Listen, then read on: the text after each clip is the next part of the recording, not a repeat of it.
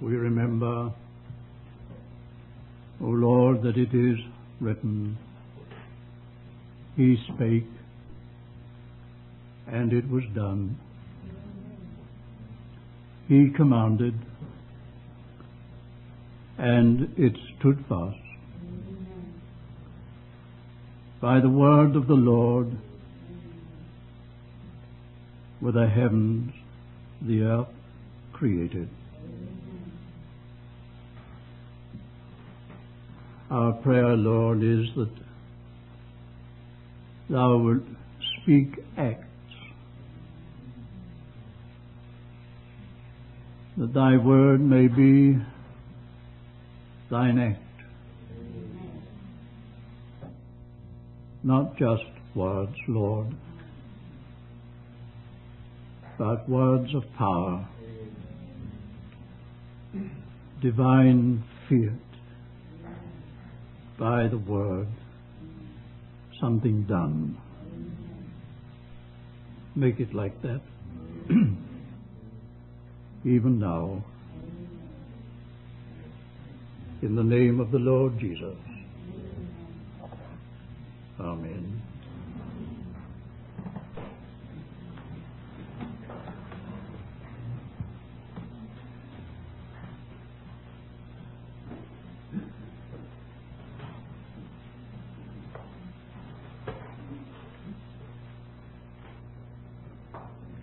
Matter that the Lord has laid on my heart for these morning first sessions is that of what has come to us and what we have come to by the coming of the Lord Jesus. For this present hour, I just want to lay down two fragments of Scripture around which we shall move at present. The first is in the Old Testament, in the first book of the Chronicles. First book of the Chronicles, chapter 12.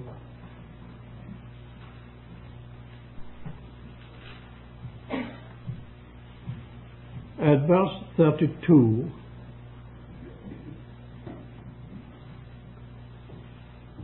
and of the children of Issachar, men that had understanding of the times, to know what Israel ought to do. The other is in the New Testament, the letter to the Hebrews, chapter 1 and verse 1 and 2.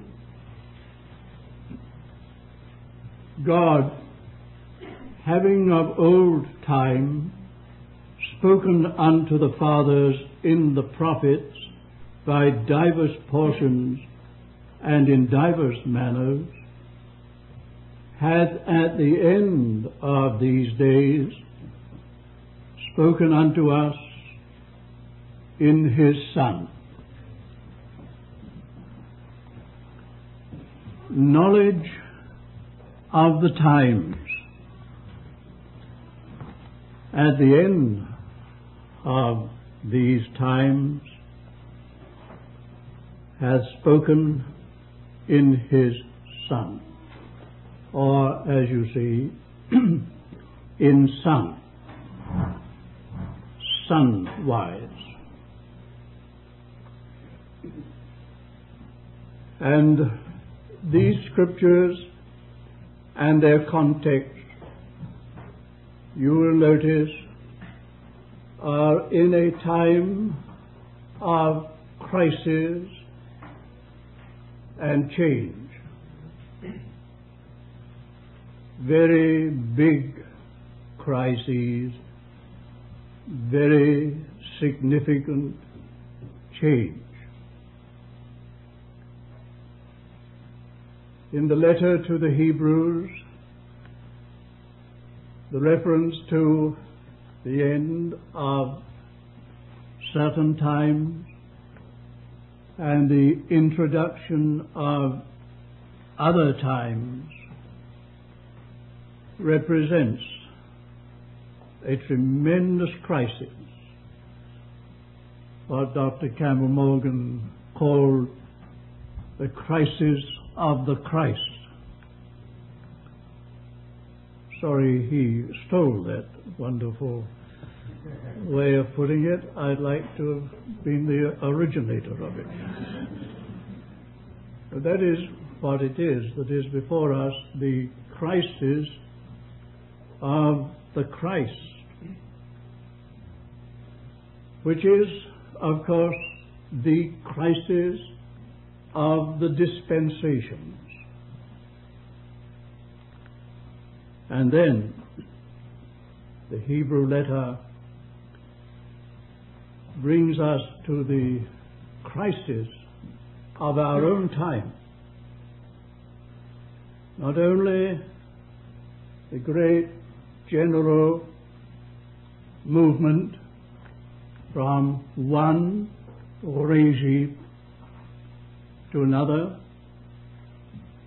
but the specific application of that movement to our own time. And as in the setting of the passage in Chronicles, so in this letter to the Hebrews, the important thing is not just to know of a change of times, of regime, of divine economy, but to have understanding of what it is, what the change is. We shall see, I think, it is of immense consequence, not only to know that there are different dispensations, different economies in the divine sovereignty, but for the Lord's people to know the nature of the times in which they live.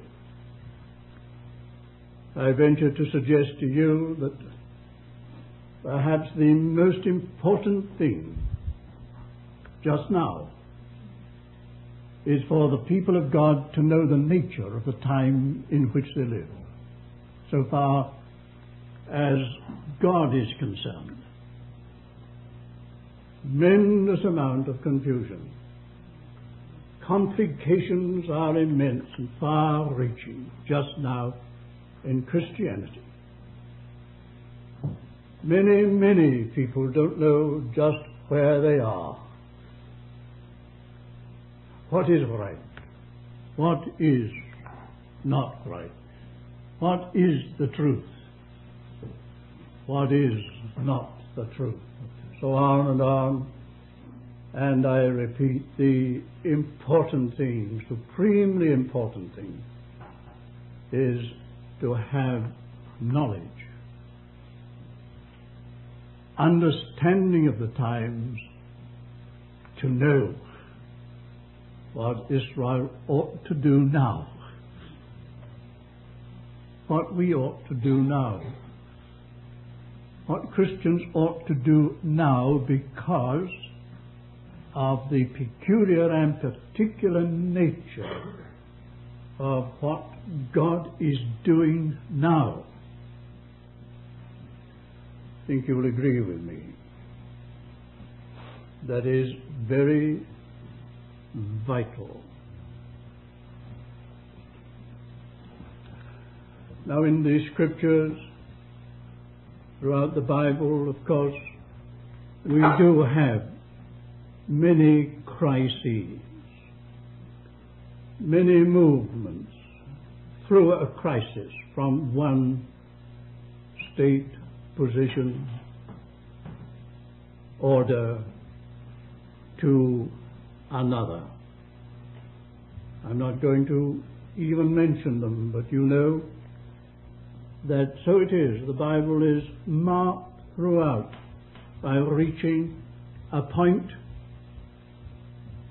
from which everything takes a new complexion, represents a new phase of the movement, the going of God.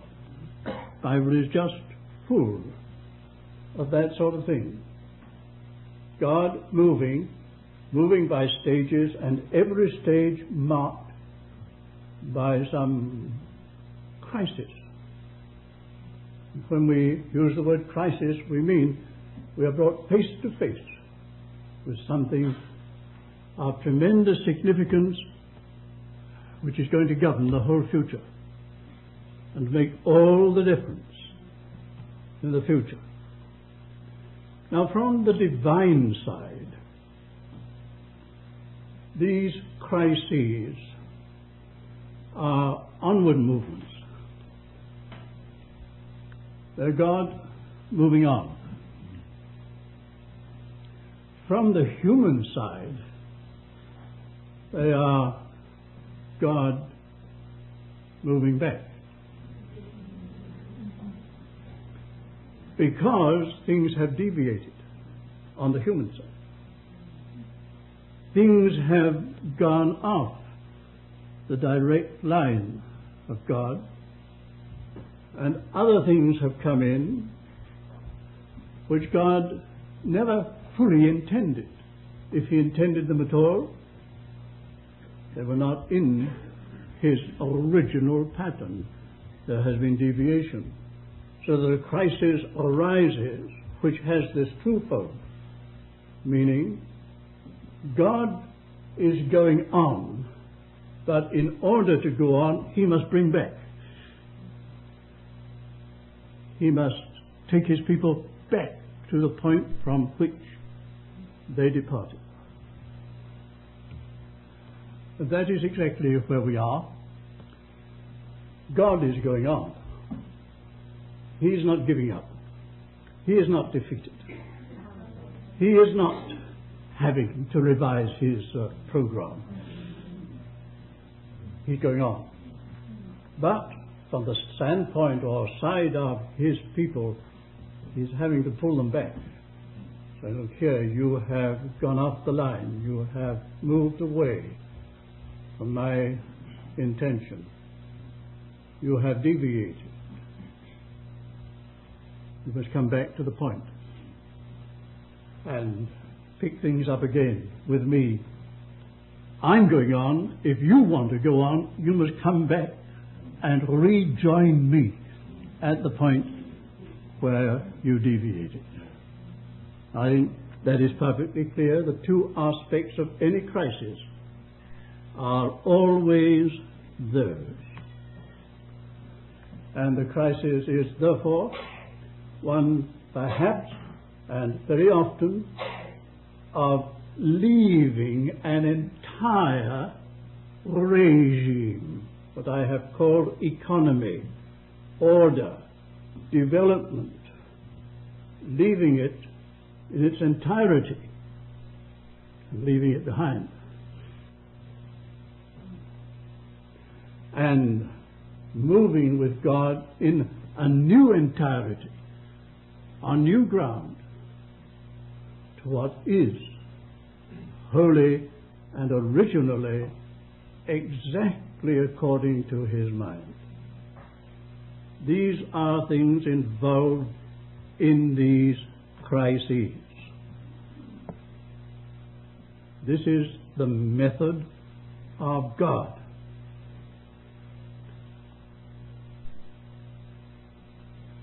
I believe that the Lord wants to show us this week something of the present crisis in Christianity.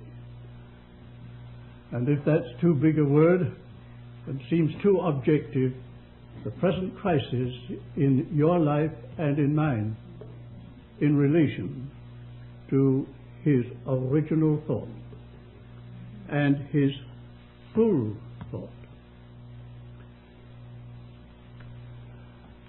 Now we have to put in there this. Man never really learns anything theoretical.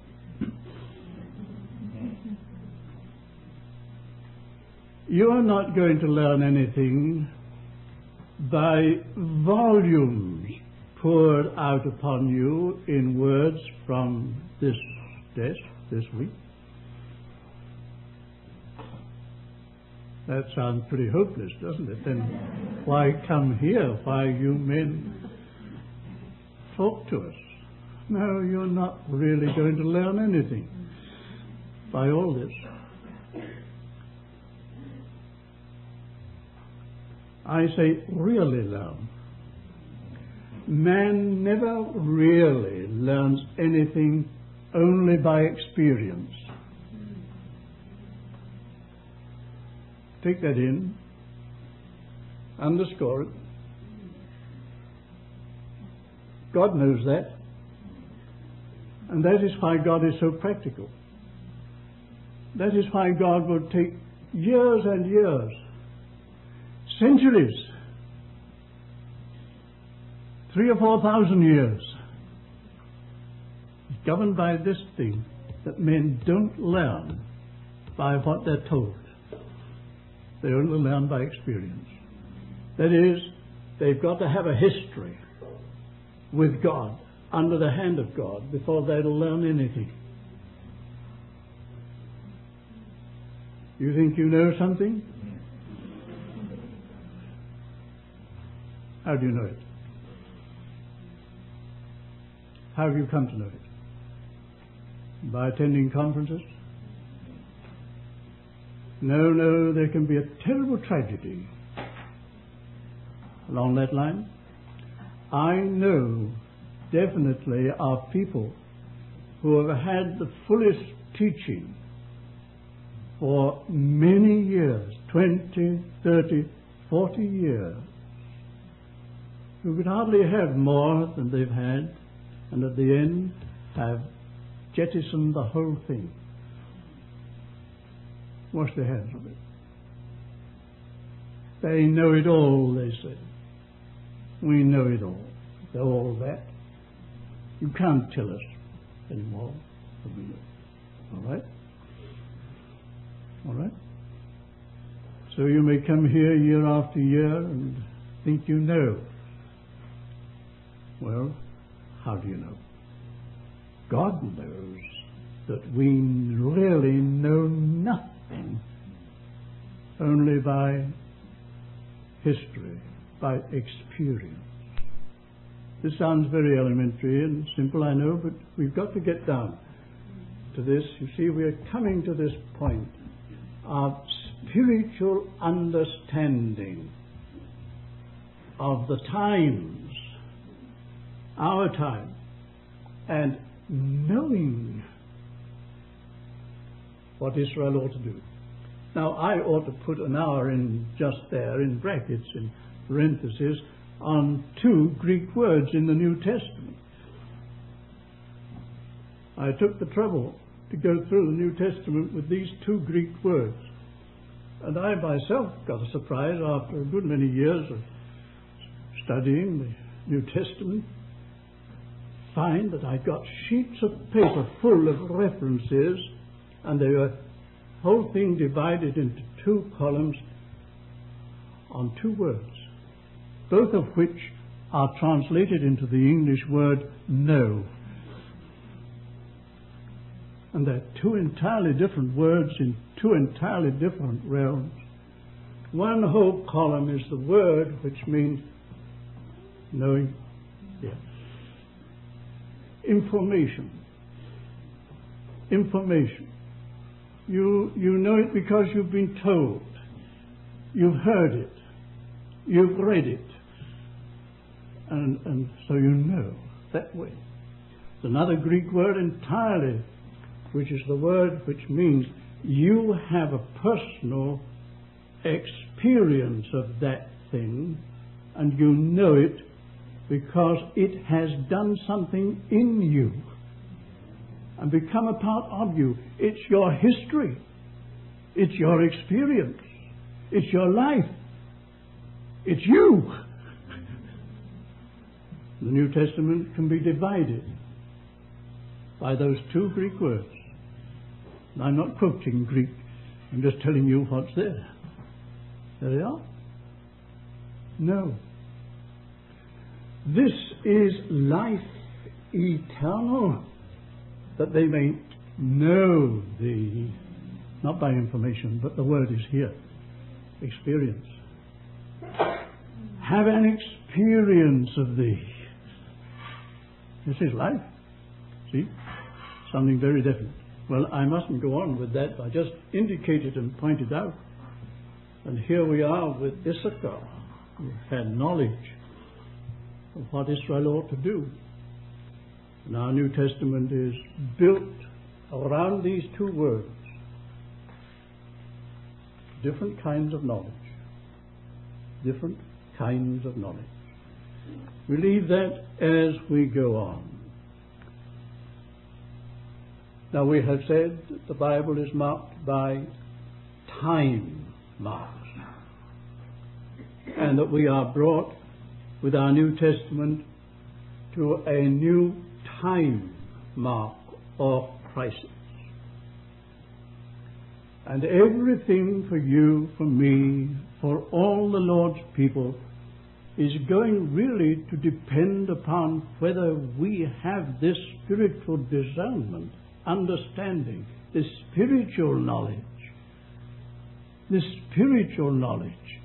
this kind of knowledge of the second category, which I have referred, of what God is really doing now,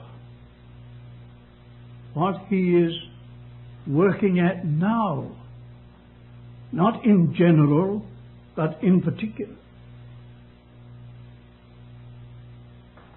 So if only this week could bring us all to that discernment. This is going to be more than a Bible conference of words and teaching. Going to have tremendous issues, and let me say at once, I hope you're here for a crisis. I hope that you are here prepared to be turned upside down and inside out. Prepared to leave a whole regime if God says that's finished with. And to really embrace His present economy and commit yourself to it. I hope that is the position which you are. You'll be found out on that as we go on. It's an important matter of recognizing and understanding, and especially and inclusively of what happened, really happened, when the Son of God, Jesus Christ, entered history, came into this world. Oh, perhaps you think you could give an answer to that. What happened? I know some things you would say. But I am convinced, dear friends, and it doesn't very much matter what I'm convinced of, but for what it's worth, I put it that way, that very, very few Christians today really understand what happened when Jesus Christ came into this world. That is what we're going to spend hours upon, trusting the Lord to give us the opening of our understanding. You see, the coming of Jesus Christ into this world, into history, split history down the middle. It split history down the middle. On the one side, said, finish. On the other side, beginning.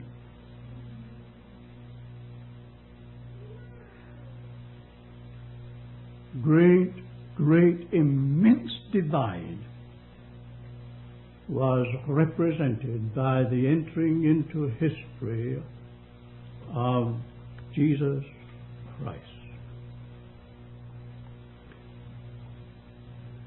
You've got to understand that divide.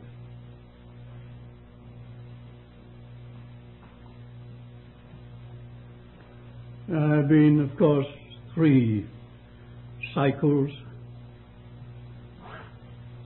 in relation to him. First, there's been the historical. I don't know how it has been with you. Perhaps you've come in at a later point. But I remember that when I first came to the Lord and became interested in the things of Christ, it was the time when everything was being made of the historical Jesus. The books that were being most read were those classics of the life of Jesus or the life of Christ. Some of you know Dean Farrar's Life of Christ and all those things. The Jesus of Palestine, the Jesus of Bethlehem, of Nazareth, of Capernaum, Jesus of Jerusalem, Jesus of the mound outside Jerusalem called Calvary, Jesus of Gethsemane, the Jesus of the 3.5 years or the 30 years, Jesus of history. Everybody was interested in that. They watched him walk and go and speak and act here and there and everywhere, and it's all written up as the life of Jesus. Well, that's what engaged us. Nothing wrong, of course, with it. Quite good. I expect some of you are still reading Lives of Christ on that level. That was a phase, and maybe a phase still. But then there came a change, and we passed into what we might call the theological or doctrinal Christ. After that, all this arose about the person of Christ, the virgin birth, the deity, Godhead, and all what is called the fundamentals of the faith of Jesus Christ, the theological and doctrinal. And my word, what a phase it has been. What a tremendous battleground the person of Jesus has been. 2 phases.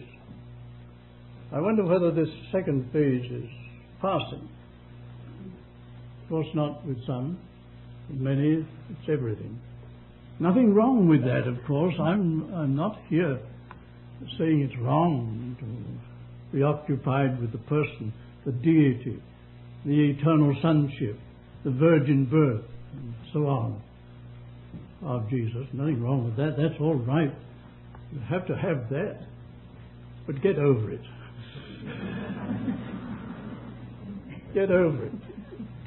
Sooner or later you'll have to get over it. It just won't do the thing. I was on the verge of saying it won't do the trick.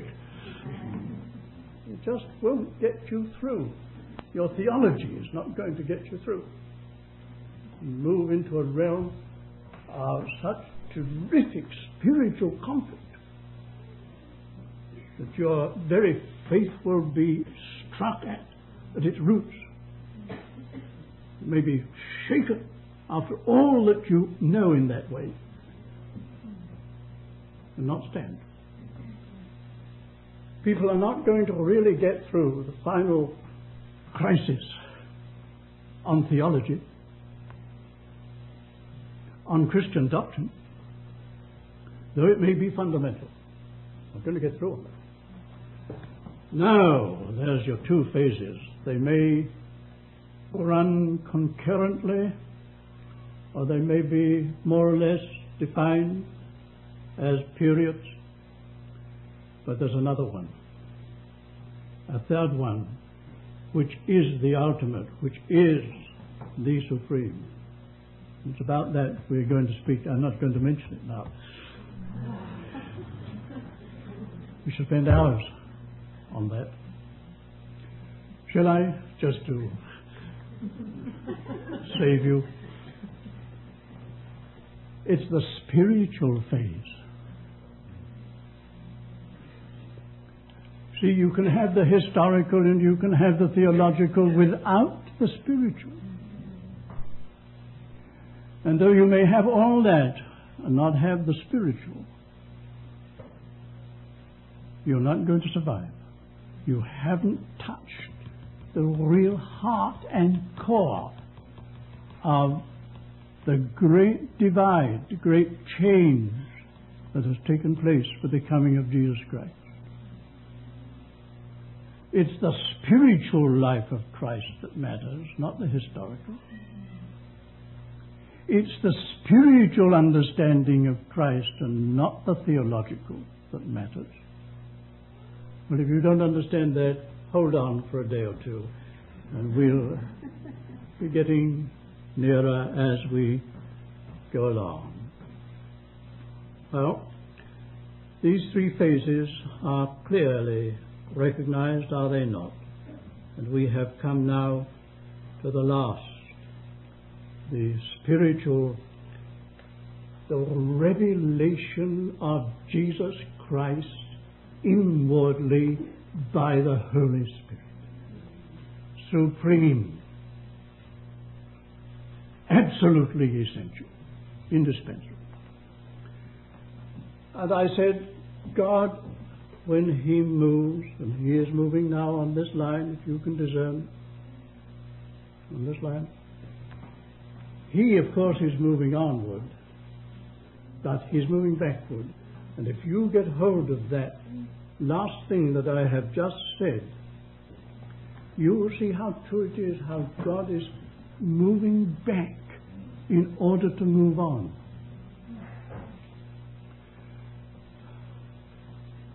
What is the New Testament based upon? The historical life of Jesus? No. The theological life of Jesus? No. It's all there. That's not His foundation. The real root of Christianity, this new dispensational crisis and movement, the real root is gathered into words of the Apostle Paul, who so very much represents in himself his own experience, history with God, the nature of this whole dispensation. And simple but profound words. It's all gathered up. It pleased God. It pleased God to reveal His Son in me.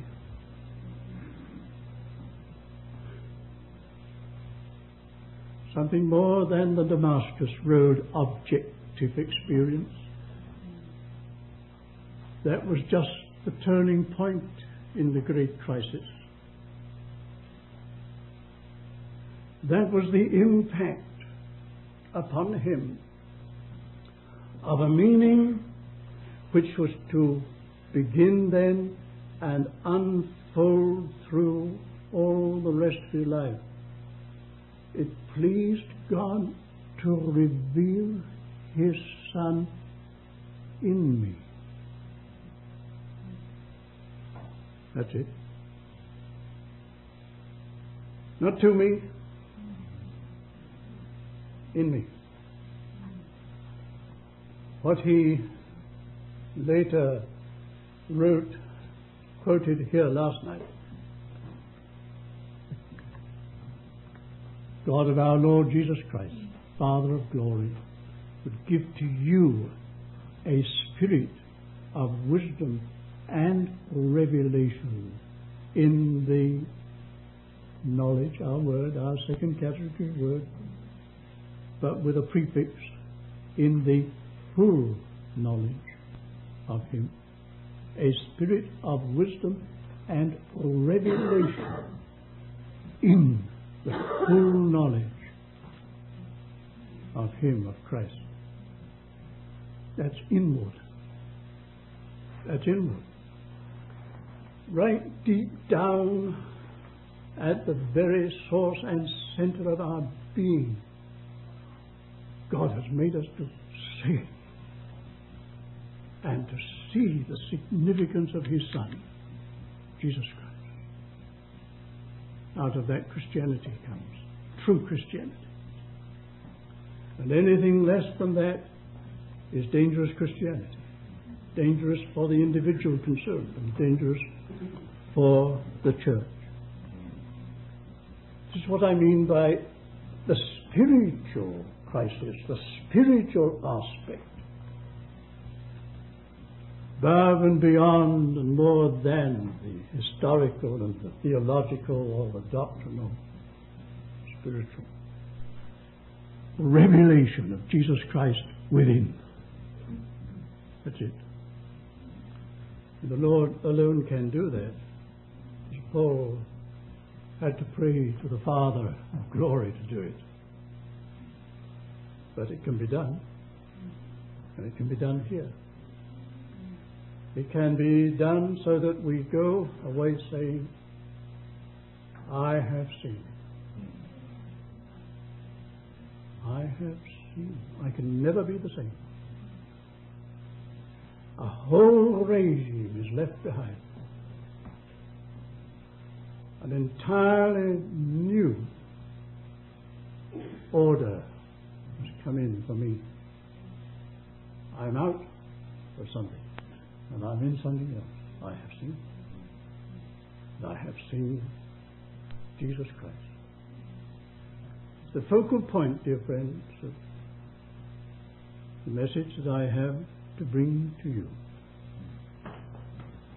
Now, the Bible, let's get back again onto larger lines, and I must keep this enemy in view, much as I dislike him.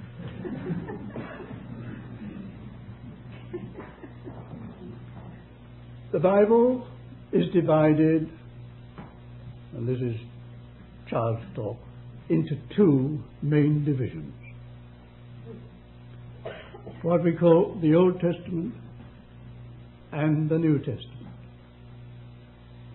But note, it is more than a division of books.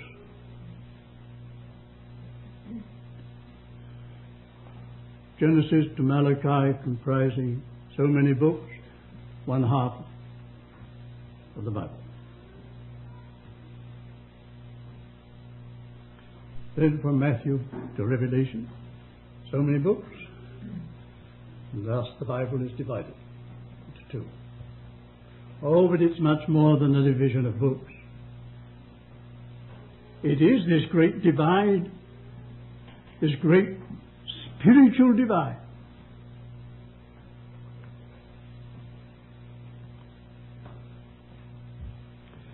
The four Gospels, what do they really mean? When you've stood back, ask the question, what do they represent? Well, there are two things I'm going to say about it. First of all, they introduce the person who himself is the crisis. The person who is himself the crisis. And brings in and precipitates the crisis. And changes the dispensation in its entirety. They've introduced the person who does that and who is that. The crisis of the Christ. But you notice, of course, commonplace, that all the four Gospels, while differing in details of content, some containing what others don't, and so on, having their own differences. All four Gospels head straight, direct, up to the cross. And every one of them has this characteristic in common. Whatever other differences there may be, they all have this in common, that they end with the cross. The person of the crisis is introduced, and the crisis itself is the crisis of the cross. The cross is the crisis of the change that has come in with the person. Be patient as we move on. And this is what it amounts to. Here is the person. Here is his earthly life, walk, work and teaching. But none of that can become of any value to anybody until the cross has been planted over it all. You can have all that is about the historic Jesus and the theological Christ, and nothing matters. Nothing will happen until all that is in those Gospels is brought right up to the cross. And the cross makes effective the crisis of the person. You see that? Lay hold of that. So that the result and the issue is this, that really between the two divisions of the Bible, between the Old Testament and the New Testament, right there is the cross. Right there's the cross. You've got to put the cross between Malachi and Matthew, so far as books are concerned. Put it right there. Because on the one side of the cross, all that goes before and leads up to Malachi, so far as books are concerned, I'm not speaking about the chronological order, so far as the arrangement is concerned, all that has been in that from Genesis to Malachi, on that side of the cross says, no more. No more. No. Finished. That's done with. The other side of the cross, well, yes, all things new. I haven't got a bit of bronchitis.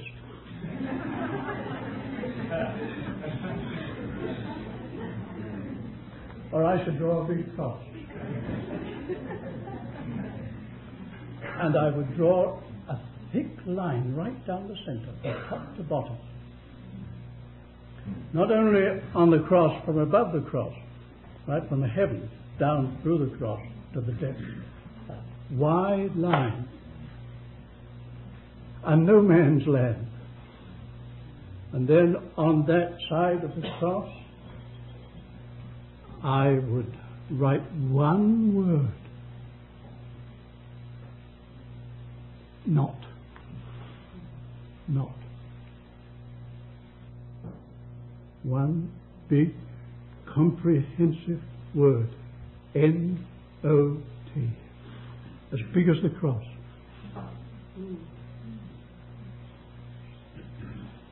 On the other side of the cross, the onward side, not the backward side, the onward side, I'd put one other word. B-U-T. But, not but. Now, dear friends, I've said something that can take up all your time for the rest of your life. Do you know those two words are two governing words throughout the whole of your New Testament?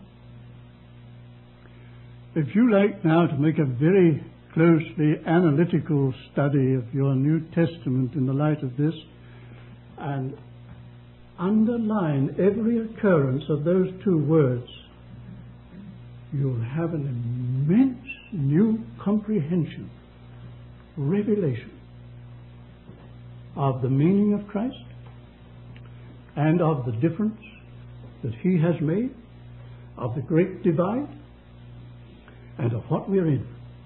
Not, but I dare not launch out onto it. It applies to everything. How much dare I say, without being involved in this fellow? It applies to, it is made to apply to the very beginning of Christian history in the individual. Open your Gospel by John. Where are you at once? Which were born not of the flesh, not of bloods, not of the will of man. Here's your big not at the very beginning. But of God. Not but. Now, if I went on to show you how it applies to everything in the New Testament, we're going to come to it later on in some particulars. But here we are. That cross with its great divide in the center, looking backward over all that has been right up to that point, and saying not any longer, no more, finished, closed door, no way through, heaven and God's great, not, but in the resurrection. Resurrection is the positive, isn't it? Always. But.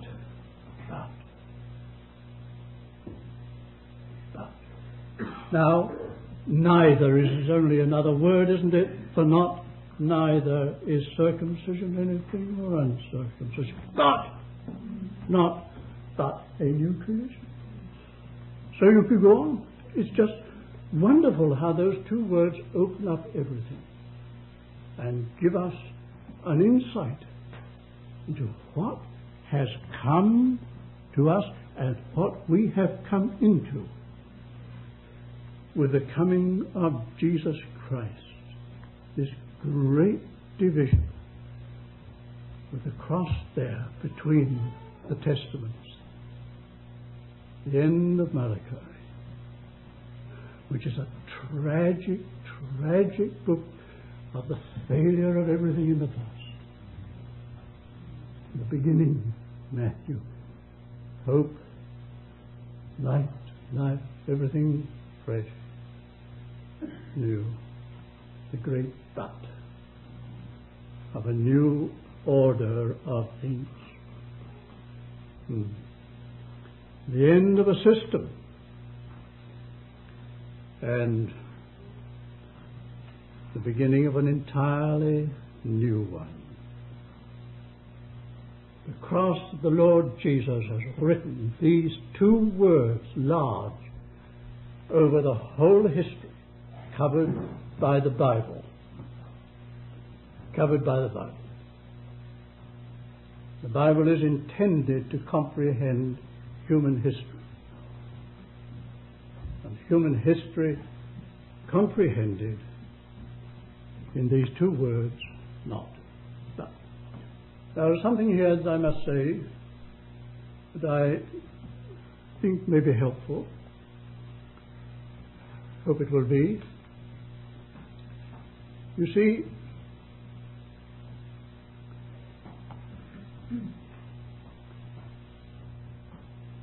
the cross is a very practical thing. With God, it is not the doctrine or just the doctrine of the way of salvation, way of redemption. It's that. It's not the theology of the atonement and all such doctrine. And it is certainly not just the historic thing represented by the crucifix. The cross is an immensely practical thing with God, intended to make actual this divide. And although you may know all about the message of the cross, or think you do, you may be just full of the teaching of the cross. The test really of the knowledge that you have about the cross is whether this divide has been made in you.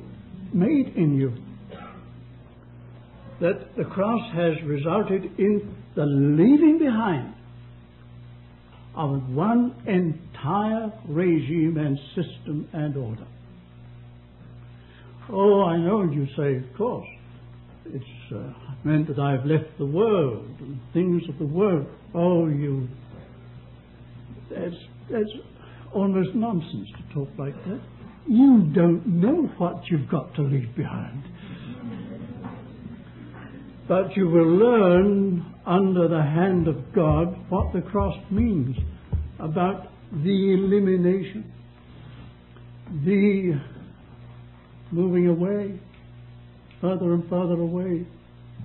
You're coming to that in Hebrews. I'm battling all the time not to overtake too much. But you come, and we're going into this letter to the Hebrews, and you'll come to a phrase which of course you know.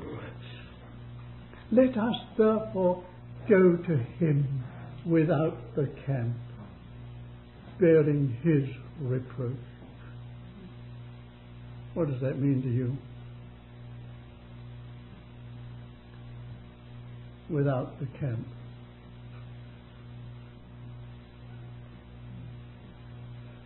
It takes a lifetime to learn what that means.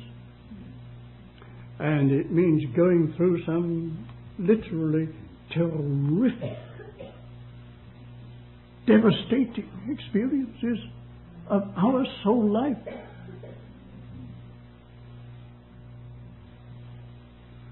This is the work of the cross. It's a going out on the one side. A going out of what? An immensity. But it's to him. Oh, it's to him. That's another immensity, isn't it? You see what I mean? The cross is a tremendously practical thing. Forcing this gap, this divide, wider and wider as we go on. So that the fact is, like it or not like it, the fact is that as we move more and more in spiritual understanding and apprehension of the meaning of Christ, we find ourselves more and more alone. So far as many Christians are concerned, and certainly so far as the traditional system of Christianity is concerned.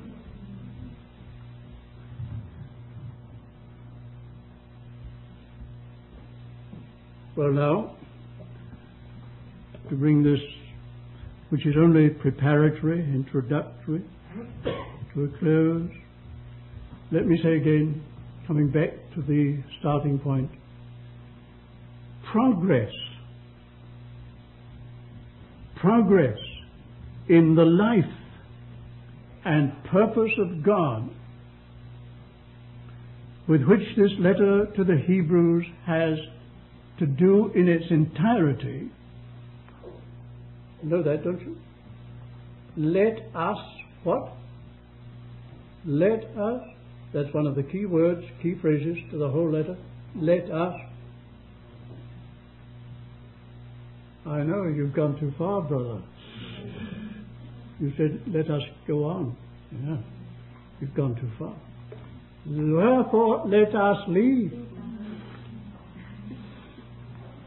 That's the first letter, let us. Wherefore, let us leave.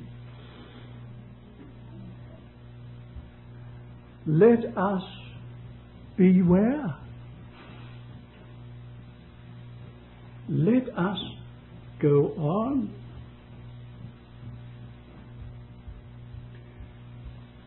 What I'm saying is that progress in the life and purpose of God for the individual and for the church depends. If you forget everything else, write this inside. Depends upon spiritual discernment.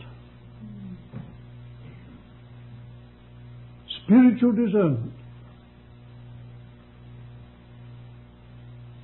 This kind of spiritual knowledge and understanding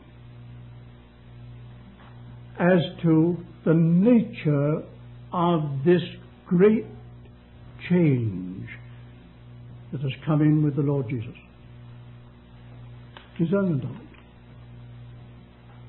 Now, if you go back, and we will for a moment go back to our Old Testament passage, 1 Chronicles 12, look the chapter, don't you?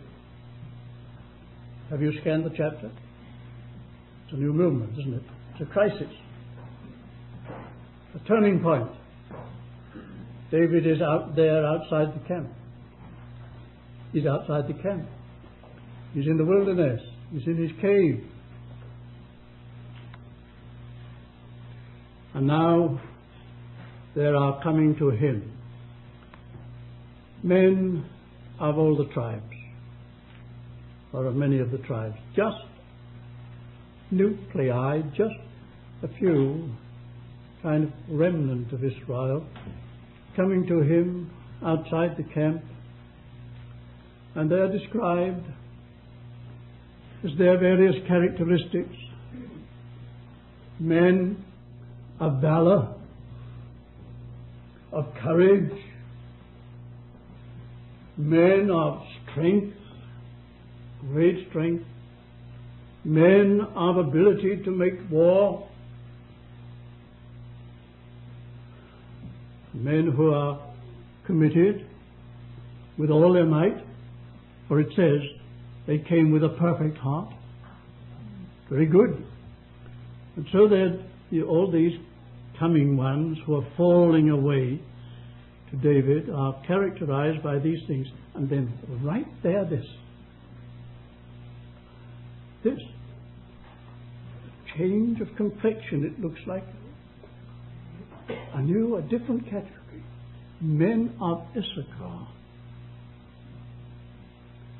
who had knowledge of the times, understanding of the times, and knew what Israel ought to do.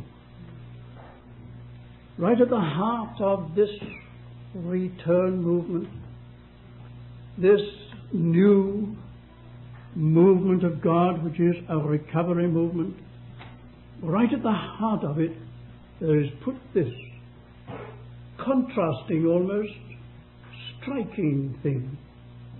Men who had understanding of the times and knew what Israel ought to do. And I venture to suggest that with all the driving force of these other men, all their muscles, their physical force, and all that side of things, but for these men of Issachar, there would have been something lacking which might have spoilt the whole movement. I believe it's put there to show that with all that is being done, and rightly, well-meaningly, the thing that must be here right at the heart of everything is spiritual understanding, spiritual discernment, spiritual knowledge, knowing what the significance of this time is, knowledge of the times, what this means. Oh, this is not just something happening that men are doing. No, this has a meaning, a deep, a profound divine meaning. And these people have seen it.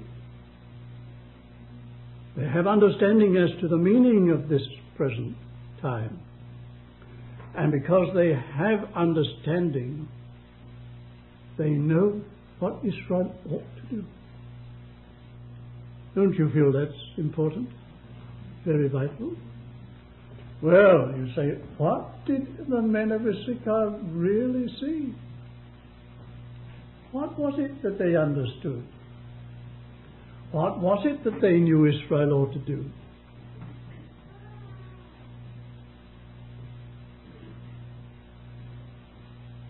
Pause and think. Look at the context again. Of course, it's historic in illustration, but spiritual in principle, and the answer to that in this dispensation is the letter to the Hebrews. Where do you begin your letter to the Hebrews? God, having in times past, old times, proceeded in this way, adopted this method, finished with those times, at the end of such times and methods, spoken in His Son, whom He appointed heir of all things. We've come to David. God's chosen, sovereignly chosen, God's elect, God's appointed, God's intended ruler, God's principle of heavenly authority amongst the Lord's people. All that David means. They knew that Israel ought to turn back to David and put David in the place for which he has been anointed of God. Well, that's simple, isn't it, in language? Don't forget, it represented something. You've still got Saul alive, you know. You've still got the old regime of Saul. He's not dead yet. He has his 40 years run. And my word, what a problem for Israel. God's man, anointed man, is not in his place fully. It's on the way there. But this is God's way. Turn over to your letter to the Hebrews, and there you are. What is the movement? The final movement, the full movement, which embraces all the parts, the fragments, comprehends all, and makes everything final. Fullness and finality are the words to write over the letter to the Hebrews.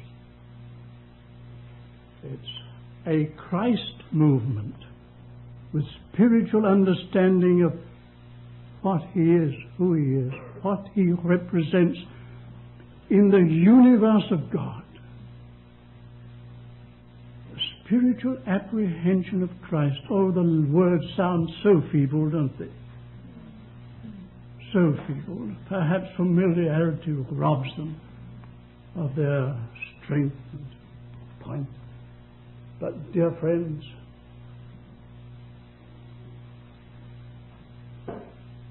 everything for Christianity, everything for Christianity, for destiny, depends now upon an adequate apprehension of the meaning of Jesus Christ in God's order of things. And this is going to be devastating. Devastating to a whole system and a Christian system, so called.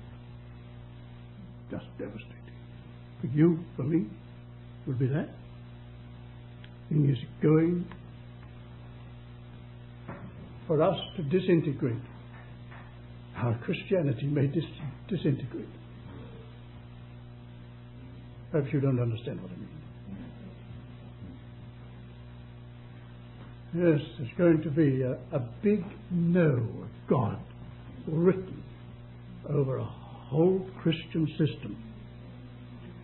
And men, although they are not intelligent as to this, they do sense, strongly and growingly sense, that they've got to do something to keep Christianity intact. I believe that the whole ecumenical movement is a tremendous effort to save Christianity from collapsing. The whole World Council of Churches is to put Christianity on crutches and save its reputation. And men are doing this. Tremendous effort. Because there are those who are saying Christianity's had its day. It's had its day. No longer means anything. And you say, well, that's infidelity, that's apostasy. But, dear friends, don't you make any mistake. If you're going on with God, you're going to come into spiritual experiences in your life with God, where you will be tested on every point of your Christian life as to whether this is valid, as to whether this will stand up to the situation, whether this is going to get me through. Yes? On the things that you believe most strongly and think you know most fully, you're going to be tested. Don't make any mistake about it. Time may come when in your life you'll be tempted to question the very deepest realities of your past conviction. There are men and women in this world who are going through that now. Quite easy. I think of some of those long years in prison, and I read what they wrote before, and I have to say, I wonder if they believe that now. I wonder if they hold to that now. I wonder if that is getting them through now. I wonder. That's a tremendous statement that they made about the all-sufficiency of Christ and so on and so on. I wonder. I believe they'll come through because He is Lord. The heart is right with Him. But mark you, I'm simply saying this, that this great question of the real spiritual significance of our faith, of our Christianity, is going to be put sorely to the test. Yeah? It's going to be found out then whether it's Christian tradition, Christian doctrine, Christian theology, the Christian system generally, commonly accepted, or whether what? It's Christ. It's Christ. We're going to be stripped down to Christ. Stripped down to Christ. The place where we say, all I have left after all my learning and teaching and Christian work, all I have left is the Lord Himself.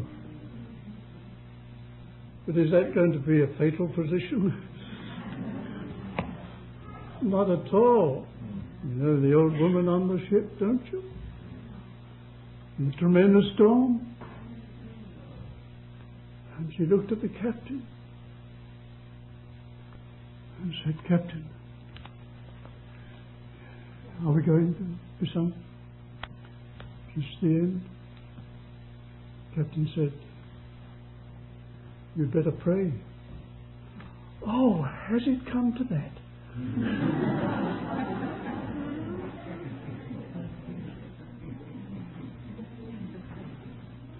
Yes, we'll be wrecked on Christ. And then we'll be found out where we are under the knot or under the butt. We pray.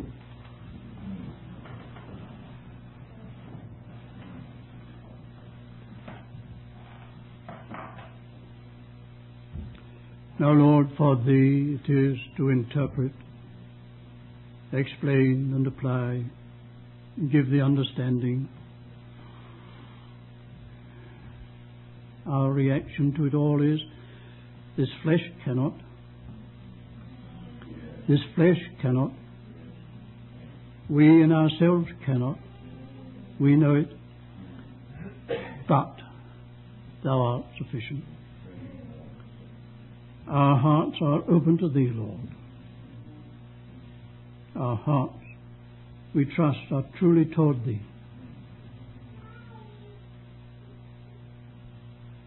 Make use of this feeble ministry to give us interpretation of future experiences, of Thy dealings with us, Thy strange ways. O Lord, open our eyes and give us spiritual understanding. We ask in the name of Thy Son. Amen.